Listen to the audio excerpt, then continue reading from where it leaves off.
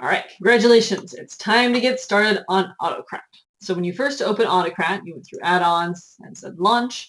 Now you've got this button up here that it opens up as a bar on the right-hand side.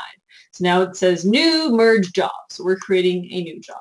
So we'll click on create new merge job. Loading, loading. You'll see that loading screen a lot. That's okay. It's thinking. It is doing a lot of behind the scenes work adding things to your spreadsheet.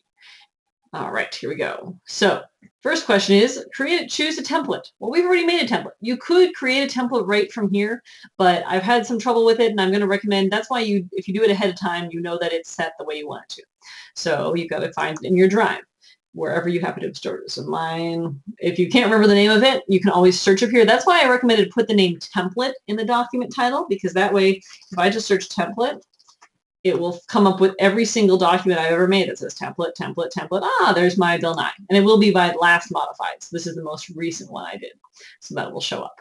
So template is a good way to kind of trigger your brain to, yep, I'm looking for one of my templates. So that's the Bill Nye the Moon template. Say select. And it'll keep thinking. So this next step is where we do the linking. This is how we're going to connect that template we already made to our spreadsheet. Okay, name the merge job. You can call this something completely gibberish. You can call it whatever you want to. Maybe I'll just call it moon. This is only for you using the spreadsheet. It would really matter if you were doing multiple different Autocrat runs on the same spreadsheet, but it can just be gibberish. It really doesn't matter. So say set. Okay, loading, loading, loading. So it says select the sheet that contains your merge data. So it should automatically kind of jump to the one that you had open, but make sure it is the right one. You're not on just the form responses. I want to have the one I was scored. So this is where it can be very helpful or not. So wherever, and the tag column is the tag that was in your document, and the sheet header is what is on the spreadsheet. What does the spreadsheet actually say? And here's where we're doing the linking. So where we had username on the template document, we want to use the column that says username. We go to question 1. Question 1 was the tag we used, but we need to connect that, if I click on that drop down, with question 1 from the spreadsheet, which had these long questions. If you set it up so that the names are matching, username and username, it will automatically fill it in for you. Because our questions are kind of long, that's why I shortened it to question 1. So I now need to go through every single one of these and do the proper linking.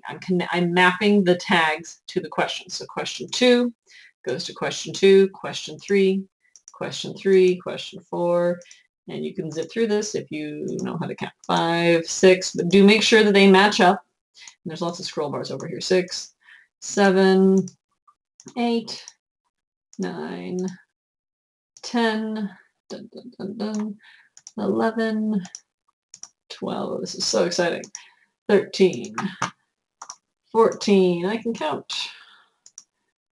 15, let's try the scroll bar, there we go. 16, and total score. All right, and I definitely recommend go back through, verify 16, 15, 14, 13, 12, 11, 10, 9, 8, 7, 6, 5, 4, 3, 2, 1. Because yes, if you map it incorrectly, you will get the wrong answers in the wrong spot, and that will be confusing for everybody.